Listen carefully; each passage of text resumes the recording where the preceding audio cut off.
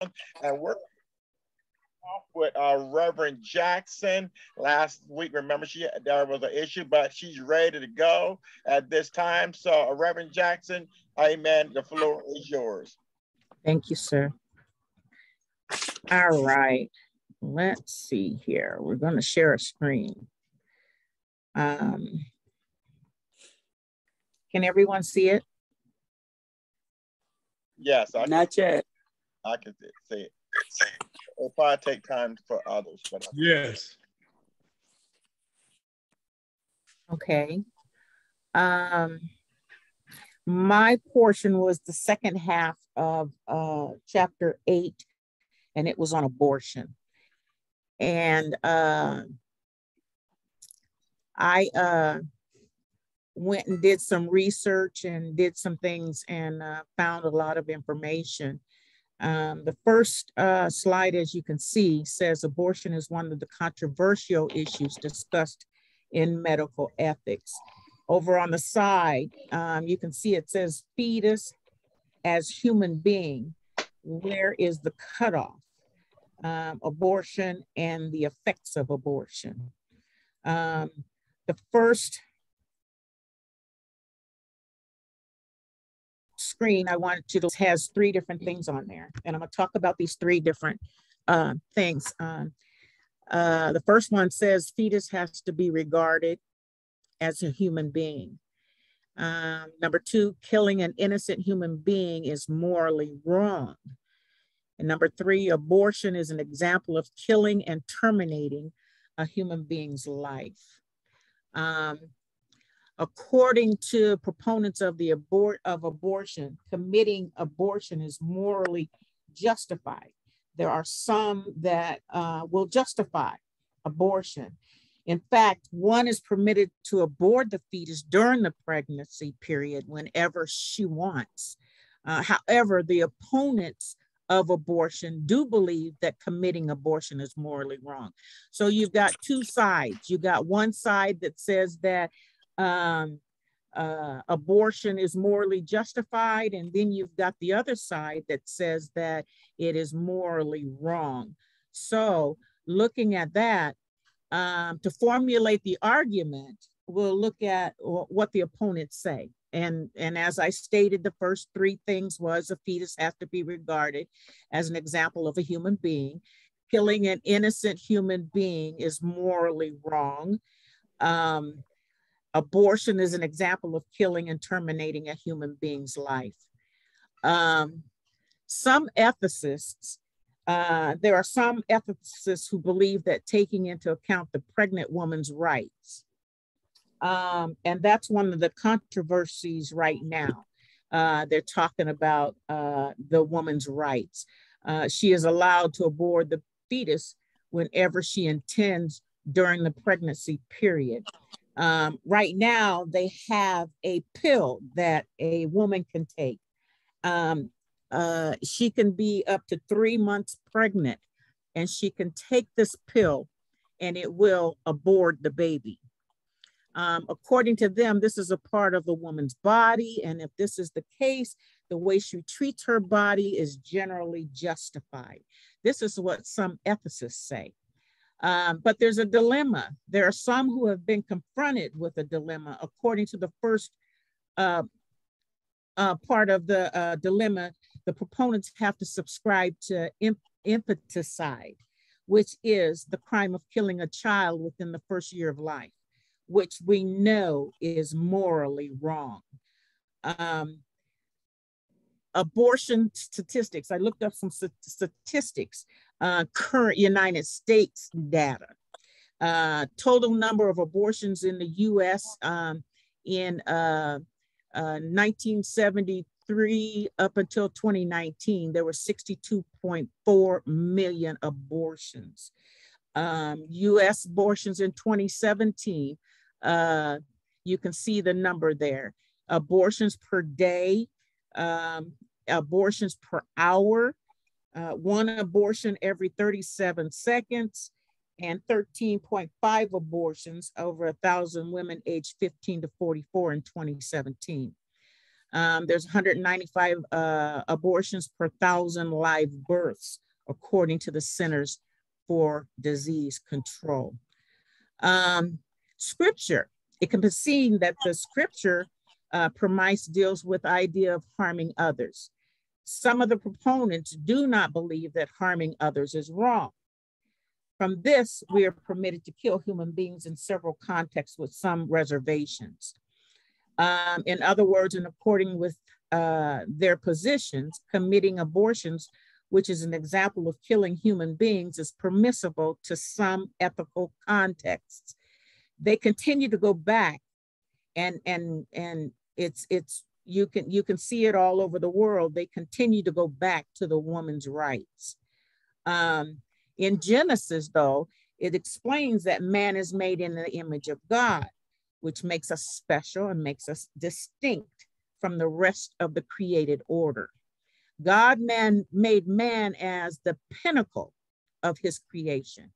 The Bible's account does not permit us to believe the deity was somehow poured into Christ's body. The plain truth is that Jesus was incarnated at conception. He was a zygote or a cell. And we know that women produce cells and men produce the sperm. God was fully a human. If there's a doubt that human life begins at fertilization, or if you regard the human embryo as a thing, then you have an argument with the scripture. There are many sins that the Bible condemns, implicitly or indirectly. For instance, the commandment, thou shalt not kill, certainly applies to sins such as serial killing, terrorism, and the indiscriminate bombing of civilians during warfare. Though these are not specifically mentioned in the Bible, how then may we know?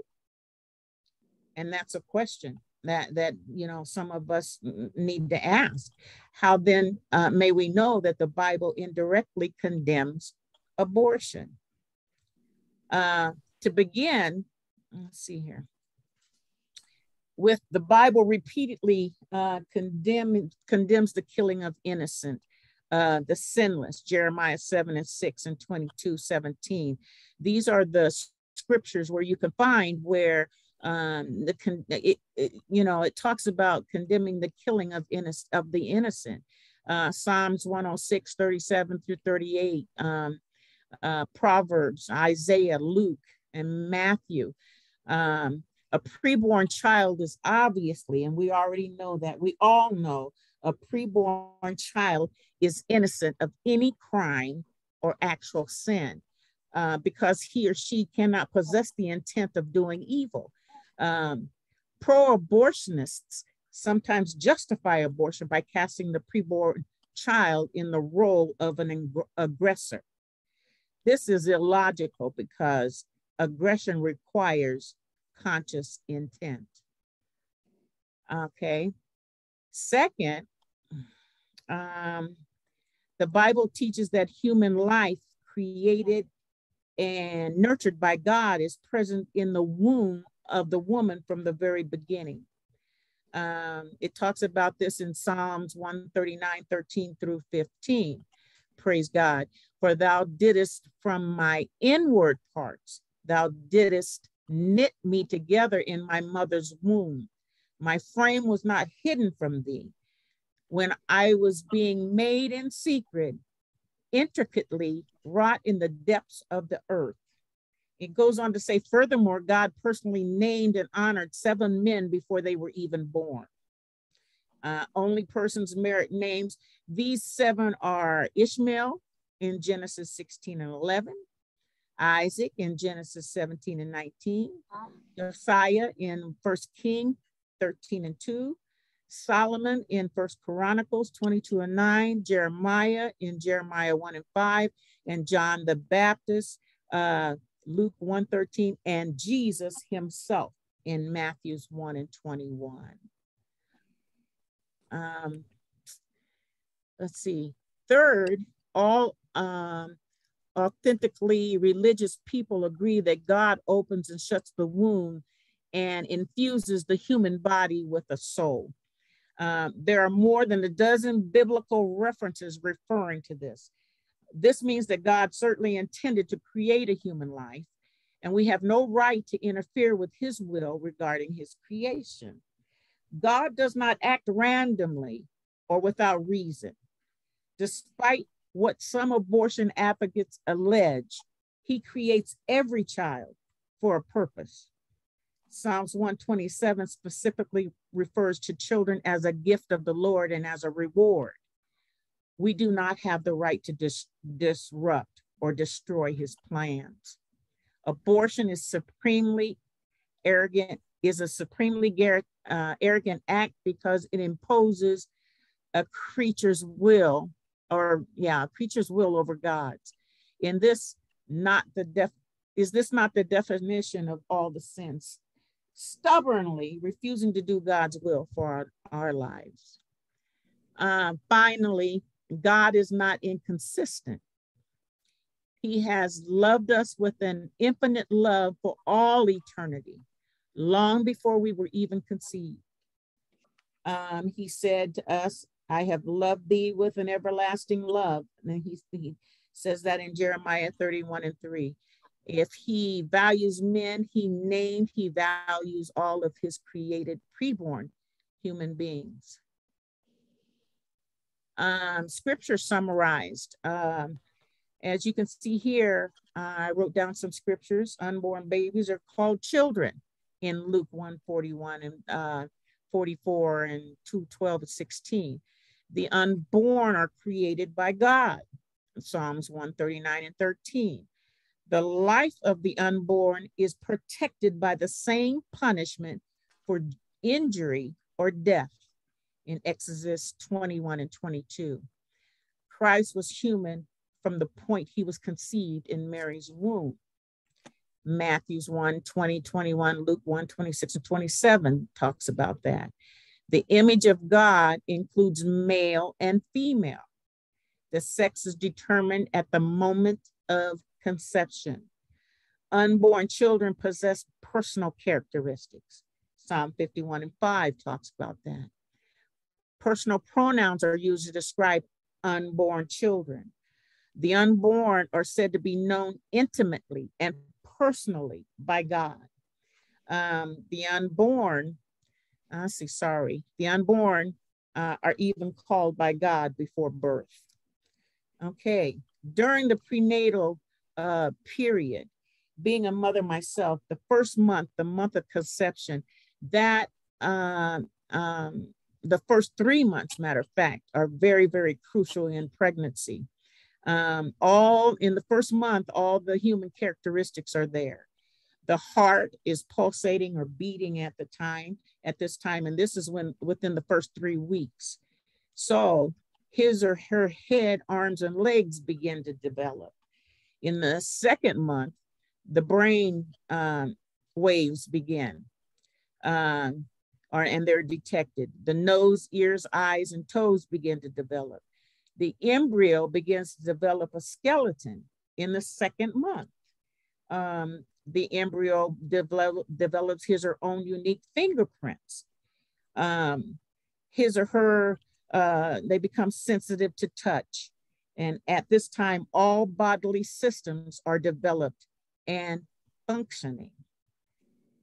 Prenatal period continues when the third month you begin feeling movement. The little one now has begun to swallow, squint, and swim. He or she is now grasping their hands and can move their tongue. They are now able to even suck their thumb. At this time, they are able to feel organic pain. And then you go on to the fourth month. There is a tremendous amount of growth. His or her weight increases 6 times. And the majority of abortions that take place is in the 3rd or 4th month. And that's sad because, as you can see, as I'm explaining this, these are humans. These are babies. These are not things. The 4th month, there is a tremendous amount of growth. His or her weight increases 6 times. They grow up to 8 to 10 inches long. they can even hear their mother's voice. Social evidence, with these characteristics, there's no doubt that the embryo is human from conception to birth. In addition to the biblical and scientific evidence, there are many social arguments for protecting the human rights of the unborn. In conclusion, today, one largely accepted opinion is that until the 14th day from fertilization, or at least until implantation, the human embryo may not be considered from the ontological point of view as an individual. But to assure you, both scripture and science support the view that an individual life begins at conception, and both special and general revelation declare it's wrong to kill an innocent human being. Thank you.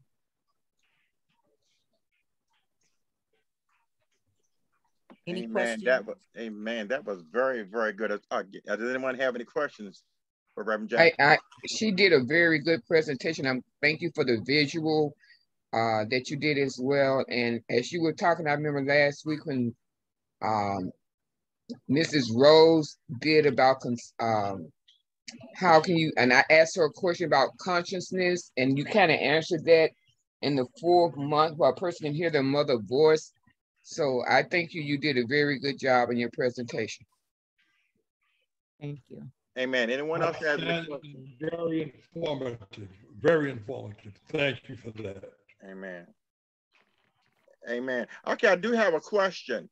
And this is to everyone. This is not just to Reverend Jackson. Okay, so I think pretty much most of Christendom agree when it comes down to an abortion. Where I want to go at, let's talk about miscarriage just for a second. Okay, and I think pretty much mostly everybody on here should understand what a miscarriage is. It's a really terrible mishap. But I want to ask, because there are some that may not believe that there's times that a miscarriage can almost be an abortion. For instance, listen to this.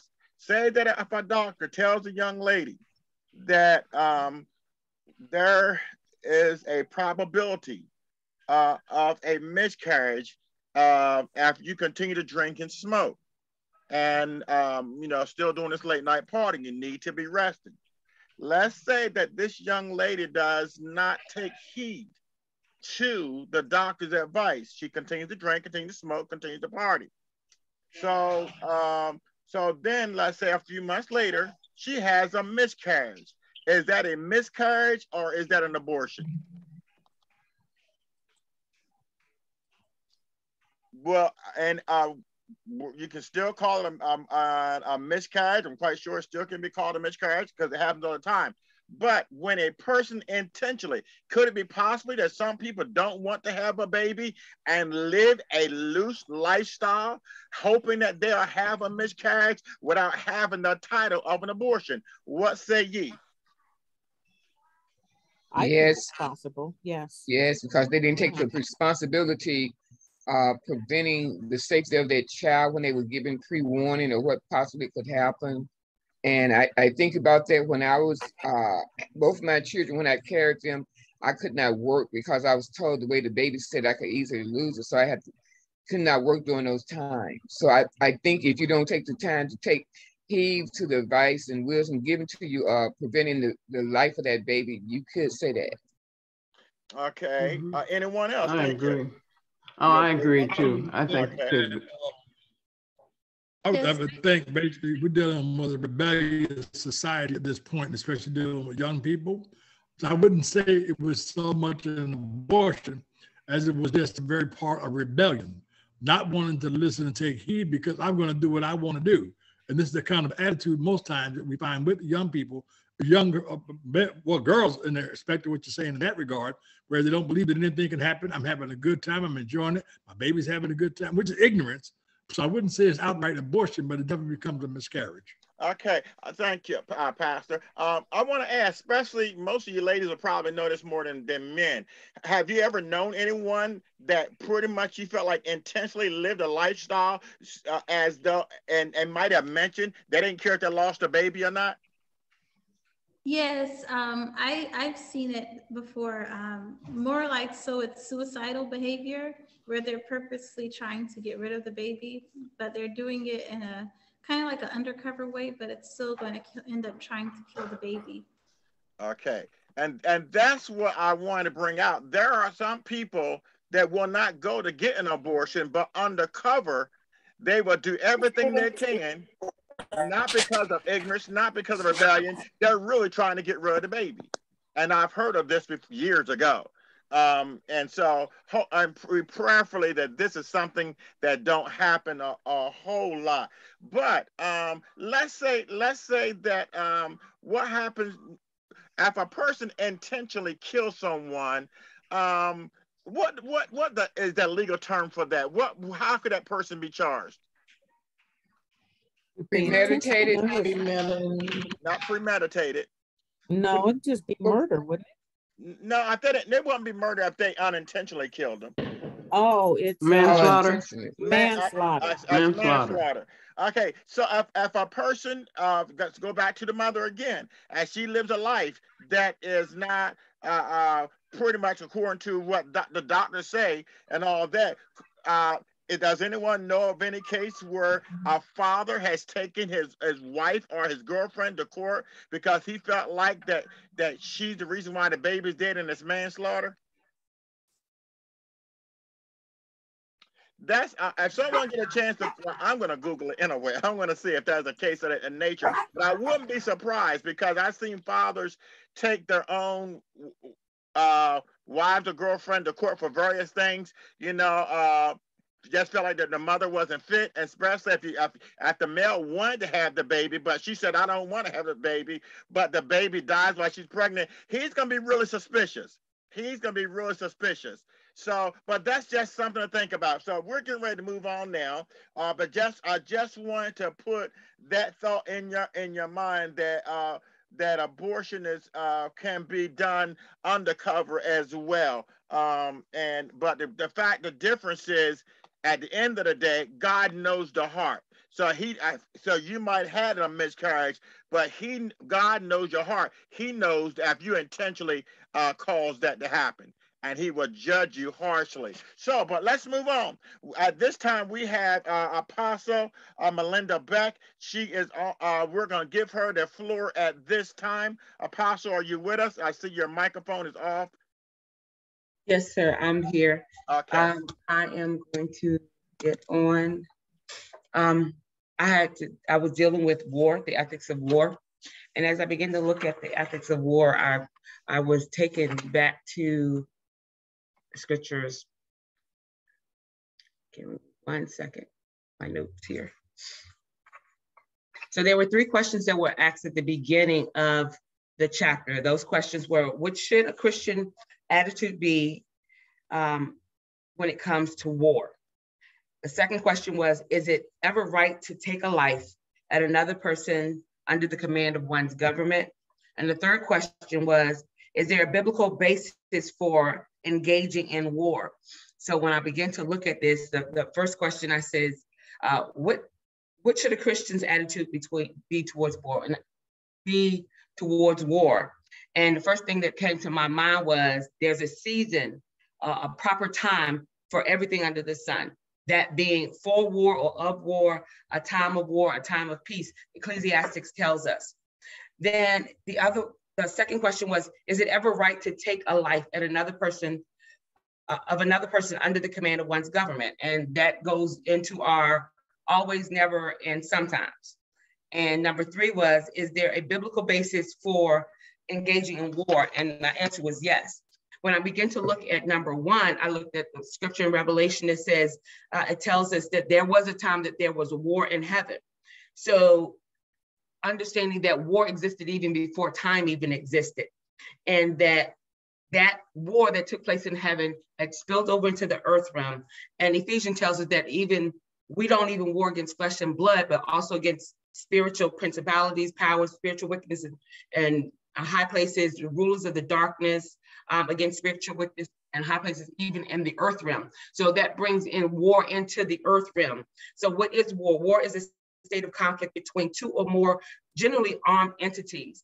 And with that being said, I was beginning to look at the first part when we said, is war ever, is it ever right to kill a life?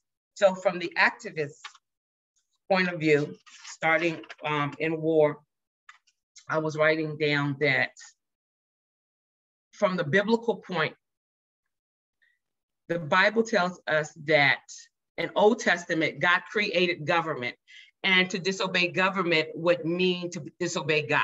So the first point is, if you disobeyed what God commanded, because God made government, if you let me slow down. If you disobeyed government, it was as if you were disobeying God. And then because God ordained human government, it was part of his permissive will, because the children of Israel, they did not want an invisible God, they wanted a king. But in between there, we had to deal with the book of Judges, and dealing with the book of Judges, we had to deal with an area of time where there was chaotic, but there was men that were in charge of trying to control some of the chaos that was happening during that transition where men were coming into kings. So it also talked about, I began to also look at war was made to protect the innocent from aggressors. Mosaic theocracy says that an eye for an eye, a tooth for a tooth. But when we begin to look at the protection of the innocent, I was also looking at the scripture in Judges that had to deal with the concubine, the Levite whose concubine was raped. He allowed to be raped in place of him being attacked by those that were homosexual at the time. So when this happened, he left that woman to die on the doorstep after they had finished her, beating her all that night, slept with her, raped her, left her in the door. Was it the right time to go to war to protect that one who was innocent? So the Benjamites were in war because of what happened with this one person that was there. Is it right that all of the rest of the tribes of Judah went to war behind the rape of this one woman? We're supposed to be protecting those that are innocent. In the New Testament, Jesus honored the request of the government authority. He tells us to honor the request of government when he says, give Caesar what is due to Caesar. When Jesus came to Pilate, he said, all power is given by government through God. It goes on in Romans to say divine establishment. Romans 13 tells us that divine establishes man is to submit to the authority and not to rebel against it. Ruling authority as the servant or agent of God, which means whoever's in control of government, whatever that king is, whoever that ruling authority is, that they're acting as an agent of God. The power of government to take human life is ordained by God. And this is what activism says. I'm sorry, my page is acting crazy, so I do apologize.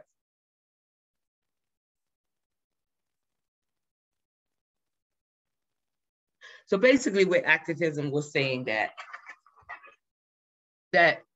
there is a time in which we should be going to war. So to protect the innocent, we should go to war for that. There are times where there are situations where our standards and morals are under attack, and that was a time that we should go to war. And that it was approved by God for us to do that because he is the one who is demanding that. And that is from the biblical argument for war. So again, God created government.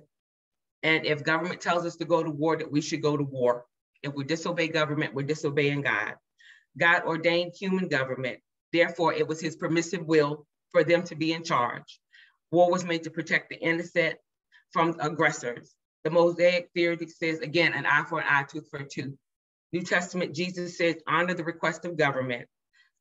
Jesus referenced, again, Pilate and saying all power is given by God So therefore, to kill is right.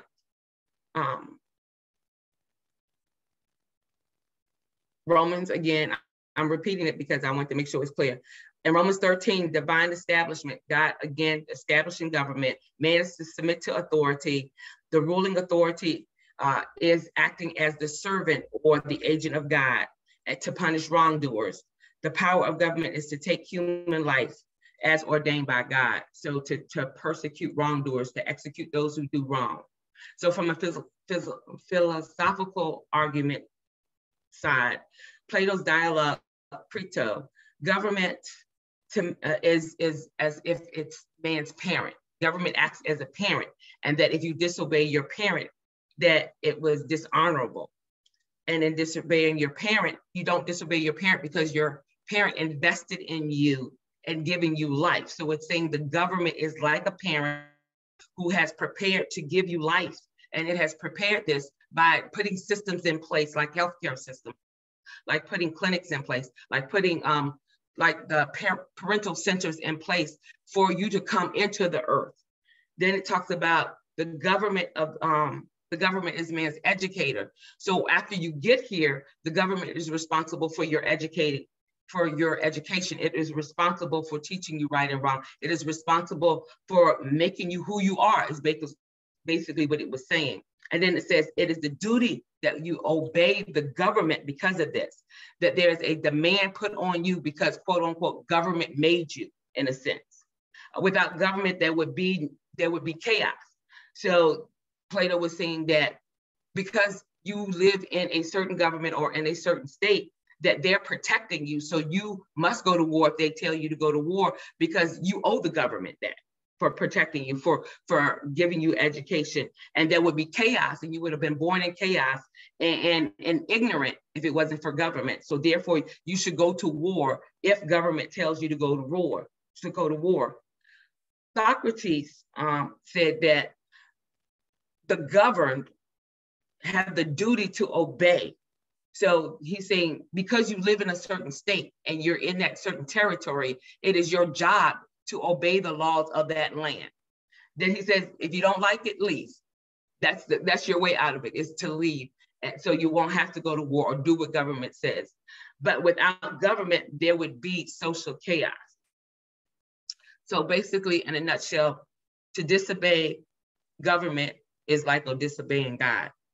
So pacifism, war is not right regardless. So biblical arguments is basically throughout, there's a repetitiveness of you shall not kill, whether intentionally taking a life is murder, and it's wrong across the board.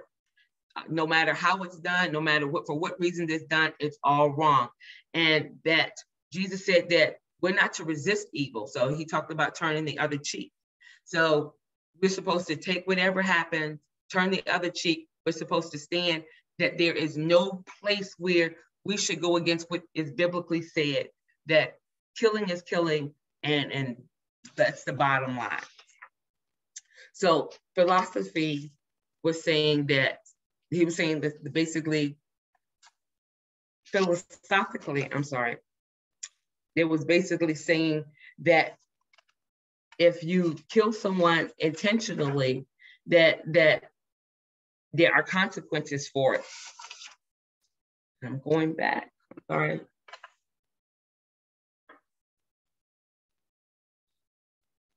That there would be consequences for it. So again, God says that there should not be any war, there shouldn't be any war, there should not be any argument against what God has told you to do.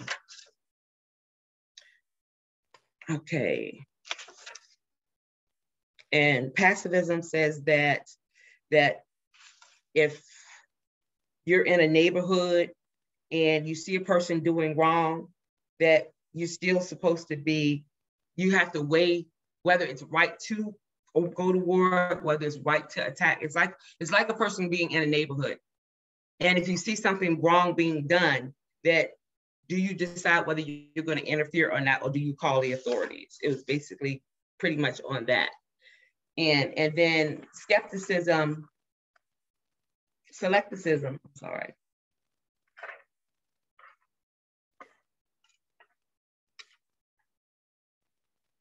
I'm sorry, my computer messed up, so I'm trying to find my notes.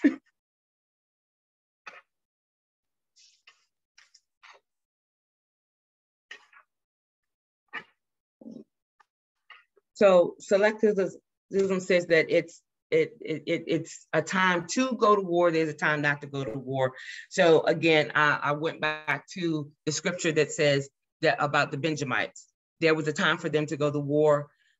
There was a time for Israel, Judah, to go to war against the Benjamites because it was against the moral character and the moral values of what Israel stood for.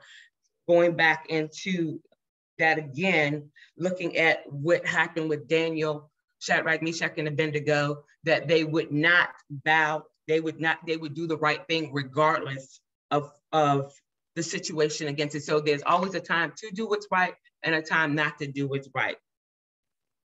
So there's a time for war, there's not a time for war. And even looking up the word war, when I looked at the etymology of the word war, there was it talks about chaos and confusion, but then there was another piece that it talks about being beautiful. So again, there's that beauty and evil. Is the blood running in the street worth it or not? We talked about having a time of peace, but peace often comes with war.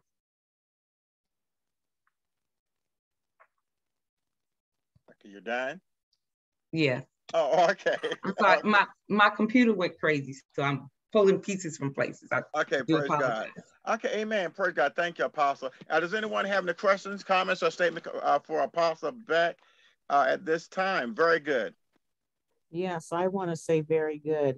It was very informative. Thank you so much for, everything that you shared. Amen. Amen. Anyone else? Question, comment, or statement for Apostle Beck? I thought she did an excellent job. You still did a good job, even in spite of your computer. Thank you. It's like going crazy over here. I'm so sorry. Okay. Amen. But I just wanted to, that was the main thing. Again, deciding when is a good time to go to war. Is there ever a good time to take a life? Because that loss, somebody's going to emotionally pay for it, and you can't measure that.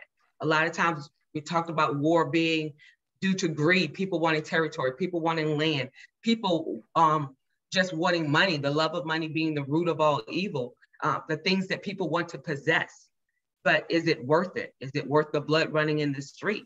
In cases like that versus the time when you're trying to get peace, is it worth going to war then? And I especially got stuck on in Judges because of the fact that here's a woman who was with her husband. Her husband just threw her out to be beaten and abused, and he cut up her body and he sent it to all the tribes. So the rest of the tribes came up against that because that was such a gruesome act that was performed against a person. And when we talk about war, you talk about two combative bodies at each other. But in war, we're supposed to protect the innocent.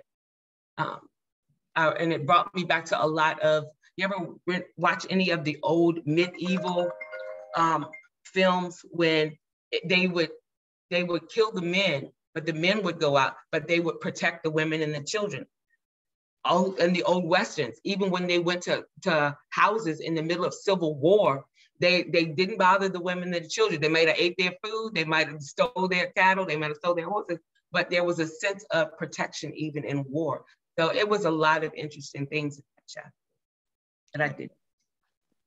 Amen. Very good job. I enjoyed it.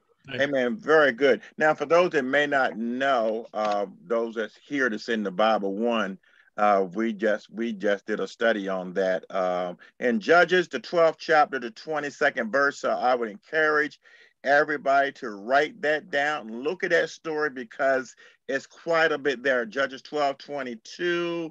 Again, it's the second time in biblical history where sodomites again attempt to take a man instead of a woman and get mad because they can't have the man. So again, Sodom and Gomorrah is not the only time where sodomy is an issue, but this story here is really gross. And again, as she brought out so eloquently, that it was a moral issue. This was not so much a legal issue. This was a moral issue. And if I recall this correctly, the children of Israel went before God before they attacked Benjamin. They went before God and asked God for permission to go to war. So that should tell us a lot right there, that God gave them permission, even though they lost the first 2 battles.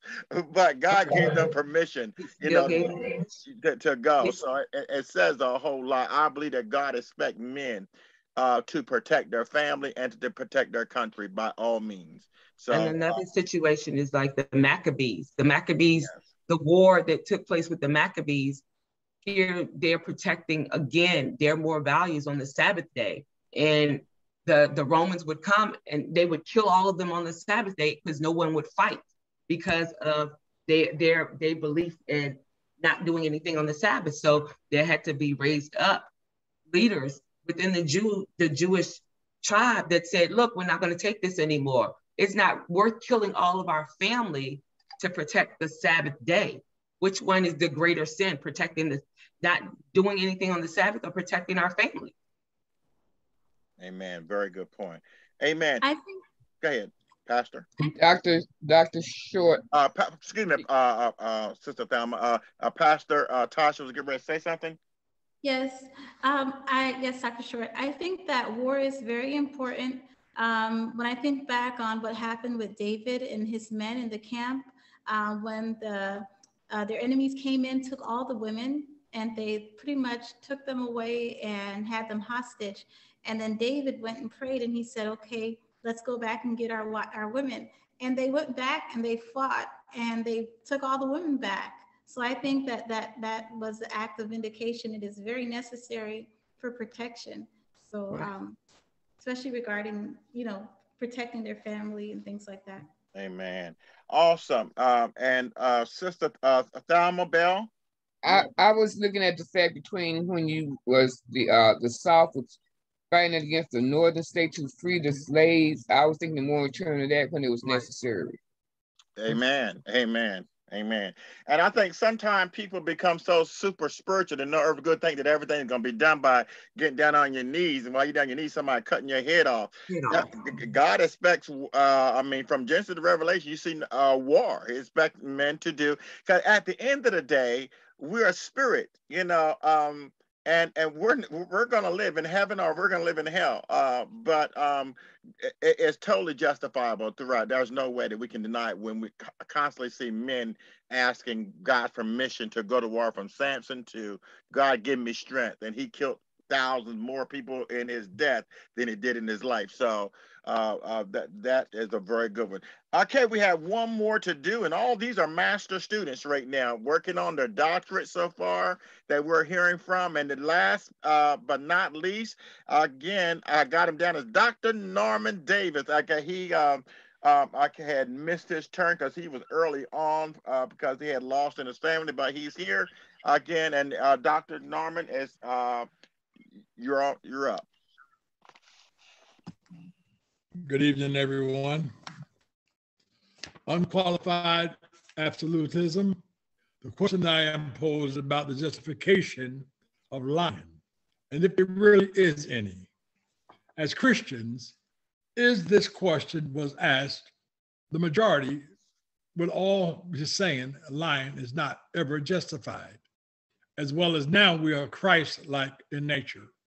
So as I approach the argument of Augustine against lying, his position is telling the absolute, and that there's no wiggle room.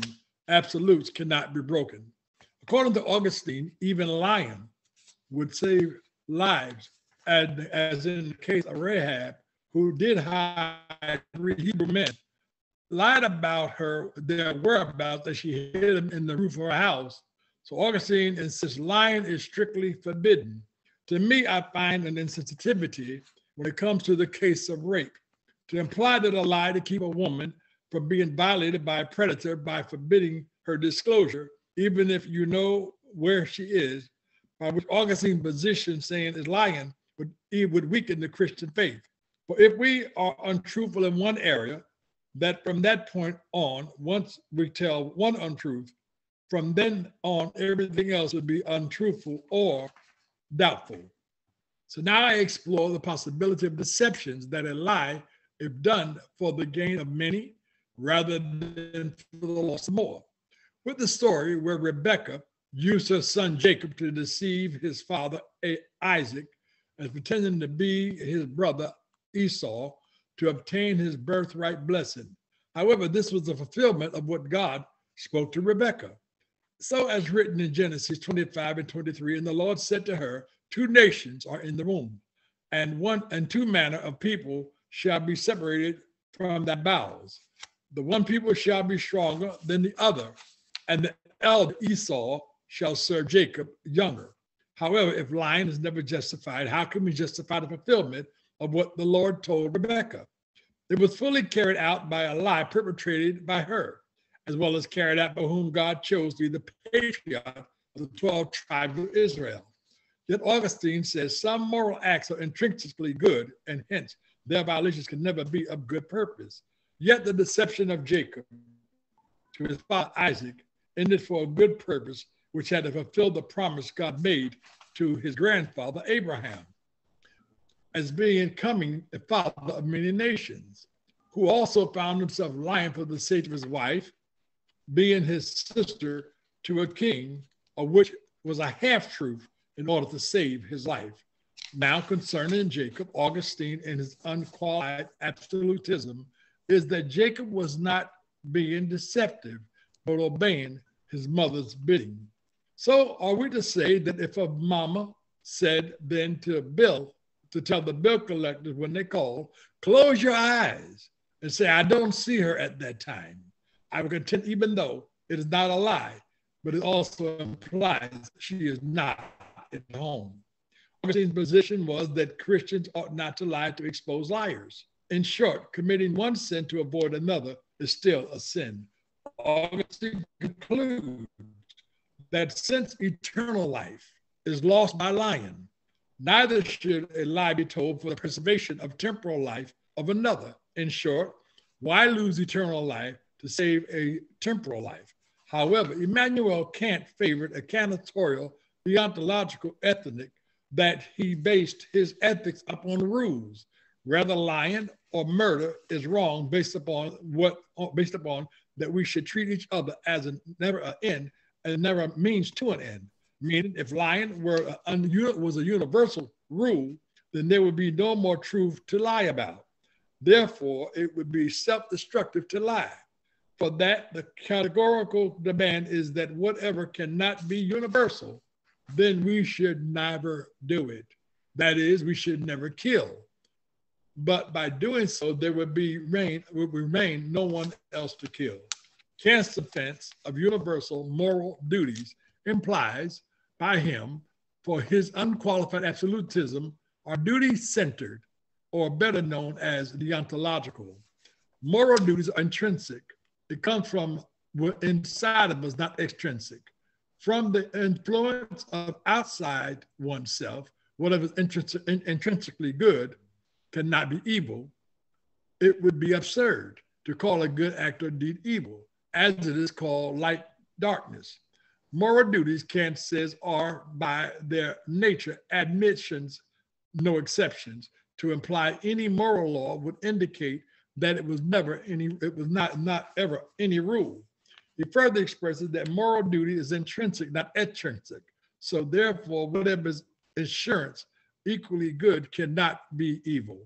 Only what is neither good nor bad in itself, but dependent on something else for its goodness or evil, can be called evil at one time and good at another. For example, an adult being parents, we tell our children lying is wrong. Yet also out of that same mouth, we tell them an outright lie, which brightens up their face, puts a twinkle in their little eyes about a guy called Santa Claus who brought them lots of toys.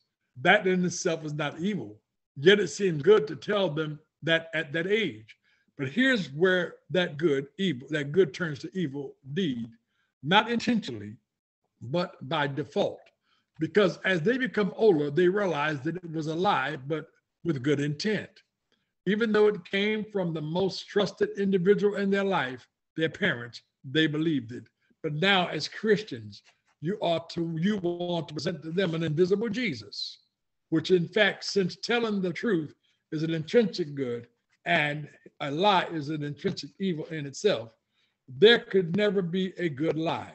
We might view that type of lie as mediocre. However, Hamlet Alec expresses this as conflicted absolutism.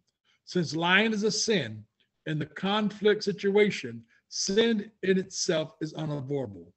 For we constantly fall into sin in borderline situations.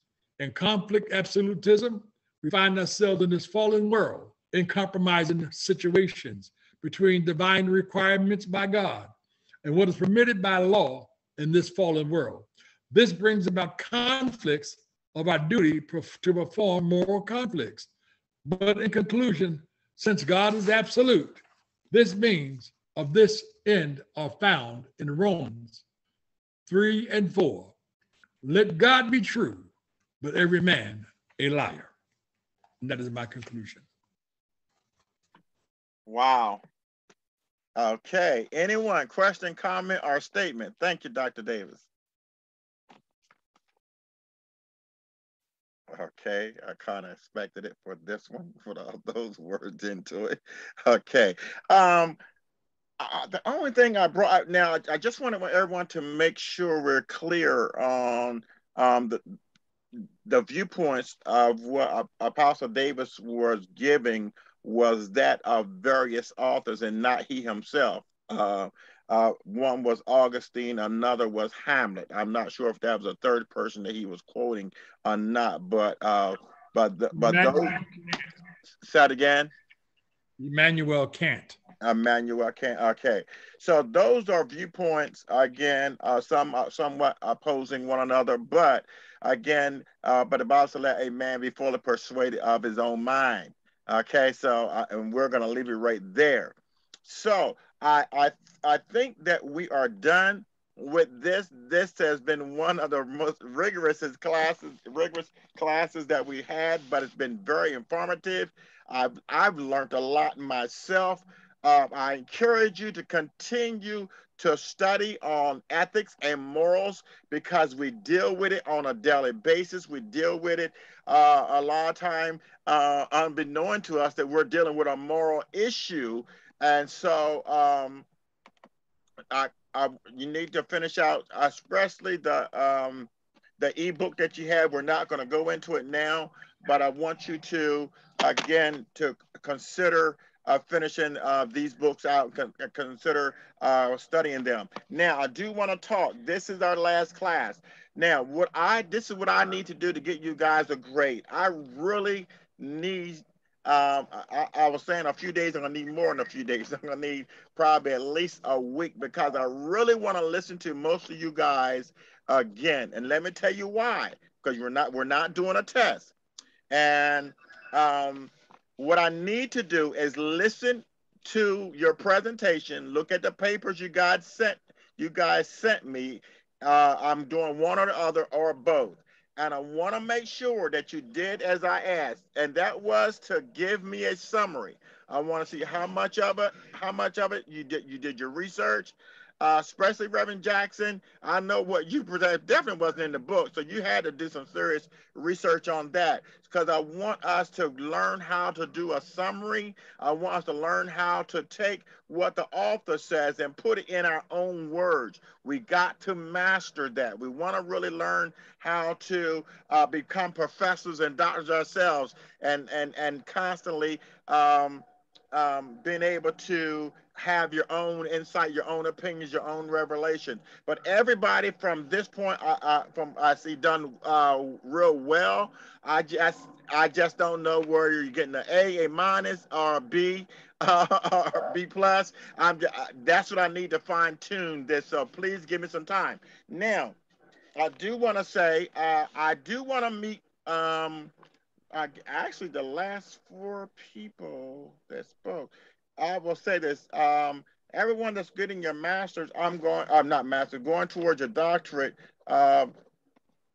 that you have your master now. You're going towards your doctor, and actually that's all the last 4 speakers tonight. I'm not sure if we're, and I know who's not on here. Apostle Shannon's not on here. He's not. He is not. Okay. I'm missing one. Okay. So even though he have his doctor, he's going for a doctor on a higher level. That's what's going on with him. Okay.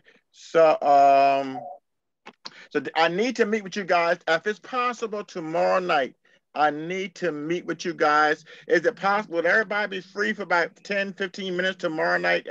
Let's say 7 o'clock. About 10. I'm talking just to the master students. I just want to. Yes, I have a clubhouse at 8 o'clock. Okay, Apostle Beck, Reverend Jackson, Mother Rose, would you guys be fine with that? Okay. Yes, I need to speak with you guys tomorrow. Let me see. Pastor Taylor, where are you at? Remind me, please. I'm at my I finished the master's. Okay. So I need you tomorrow night, okay, to be here at 7 o'clock. I need to talk with all you guys, and we'll go on from there. And I will be talking with everybody else soon because we have a graduation coming up in June. Now, most of you that's going for your doctorate probably won't be graduating with your doctorate until probably November. I think June is too early for most of you, but it should be this year if you continue to double up. Most of you are doubling up on your courses. So so that's pretty much it. Now, the only other thing is next Monday, we're not taking a break. Next Monday, we're starting this class at 7 o'clock, and that course is becoming naturally supernatural. I will be your teacher for that at 7 o'clock. Some of you will be taking Wednesday's class, and that class will be pretty much understanding the power anointing of a doorkeeper, which is the first of its kind. And both these courses, well, especially become natural supernatural. This has been a course that's been with the National School of Theology, oh my God, probably 10 years. And I've been putting it off. And so finally, because if you go on the website, you're going to probably see it there. It's been there for years, but I've never taught it. But this is going to be the first time teaching that. So it may be a little challenge. We'll see, but I'm really looking forward to bringing that out naturally, supernatural. So if you need the book, it's on Amazon. You need to have that by next Monday, 7 o'clock. This is a mandatory class for, again, all of you that are especially going for your doctorate. Now, if you guys need to work out a payment plan, if you want to do 2 courses, please get in contact with me. We're trying to get, I think just about everybody's pretty much caught up. But let me know. Now, Wednesday night, the class is 6 o'clock, not 7. It's 6 o'clock Wednesday night, not 7 o'clock. So put that down. Wednesday's class, the 2nd of March, is at 6 o'clock. So is that 5 Central Time? Yes. Okay. Thank you. Now, if anybody missed hermeneutics, we are doing a hermeneutics class on Thursday at 5 o'clock. So I got 7, 6, 5. That's 5 o'clock right here on Zoom. If you missed hermeneutics, haven't had it, and you want it and you need it, well, that's 5 o'clock. You need to be here for that, or you can still, any course that I've taught, you can still more likely do a home study and get that done, because you cannot graduate with the National School of Theology without taking hermeneutics, is one of our foundational courses. Bible 1 is one of our foundational courses. So those are courses that you have to have under your belt. And that's pretty much it. If there's any last question, comments, or statement, guys, you all did awesome. I really didn't have any challenging questions. I think you guys were very thorough and all.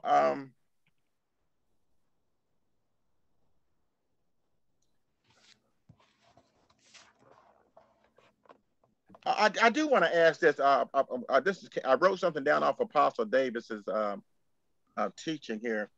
because they were talking about lying as though, I'm not sure who said it, was it Hamlet or Augustine, and talked like because of one sin that God condemns. I'm just paraphrasing. And so, and I think we already went over this, and maybe I don't even really, that's why I probably didn't answer it. But my personal belief is this, and we're going to leave it at that for right now, that if a person tells a lie, I think one of the things that was left out a lot by a lot of them is the mercy of God and the forgiveness of God.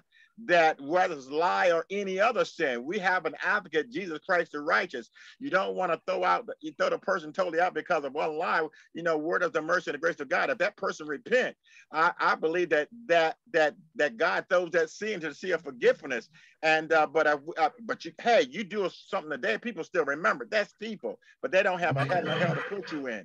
So I kind of disagree with a couple of those guys. I believe that if a person does lie, it's not the end of the world. I don't believe that if a person tell a lie, that I'm going to start judging everything they say because of one, especially because I also want to know the motive of why that told. I agree that there is no good lie, but sometimes people tell a lie for a good motive, even though a lie is still a lie and it's still wrong. And so, but we're not going to reteach this thing again. But so that was pretty much it. And the only other thing I wrote down, Apostle Davis, was sometimes people make a difference between a lie and a deceit. Like I think you read in your story, you mentioned where someone says if a person comes to the door, just close your eyes, and no, I don't see my mother, but the eyes are closed, but they didn't tell a lie. But again, but that's still deceit. A deceit is the cousin of a liar. So both of them are so bad. So, and that's why the Bible said God's going to judge the heart, because you can fool man, but you'll never fool God, because he judges the heart. So everyone, you did excellent. And so we will, I can see you again next Monday night at 7 o'clock. Becoming naturally supernatural. And don't forget, I'm meeting tomorrow night, all you masters guys. All right, let us close out in the word of prayer. Father, Dr. Short. Yes. I'm sorry. The doorkeeper, is there a book for that one? Yes. Yes, it's called Open Heaven by Tommy Tinley. Tommy, T-O-M-M-Y. And Tinley is T-E-N-N-E-Y, Open Heaven. And then the subwords under that is the secret power of a doorkeeper. And I don't think I've ever heard nobody teach this before. Matter of fact, both these courses, I know that some have taught, and Apostle Davis taught something similar to this. He talked, I think, was walking in the supernatural. But this is different. We're going to hopefully, yeah, you want to order that book, because that's the Wednesday night class. That's generally the class that you're in. Yes, as well. Okay, saints of God, let's close on a word of prayer. Father, right now in Jesus' name, we thank you for your goodness and your kindness. We thank you for those that spoke on tonight. God, we ask that you will continue to encourage them, strengthen them. God, we thank you, God, for all of our students all across this nation, New York, New Jersey, dear God, even in the South, Mississippi, dear God, Texas. God, we ask that you continue, Iowa, dear God, continue to move by your spirit. Bring us all together as one. In Jesus' name we pray. Amen, amen, and amen. God bless you, saints. Amen. God bless Amen. you all, and have a